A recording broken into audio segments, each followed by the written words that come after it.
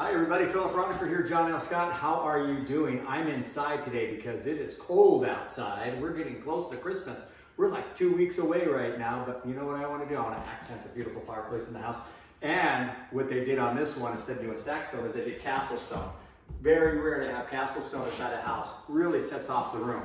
So I'm in the middle of the great room in this house. Kitchen's on this side, very beautiful. Some things about this house that you're really gonna enjoy, other than the beautiful inside and the warm fireplace, is that the backyard has an additional 20 feet that they purchased to increase the size of the backyard. One of the only houses in the neighborhood that actually has this size yard.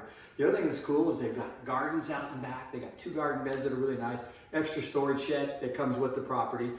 Now, this is cool, but they also have an office over here, double car garage, and upstairs they've got a master suite, 5-fixture bath, and the laundry room's upstairs, right off of a huge bonus room.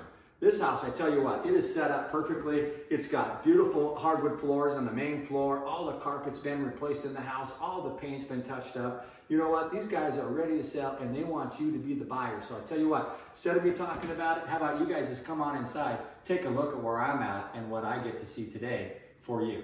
Come on.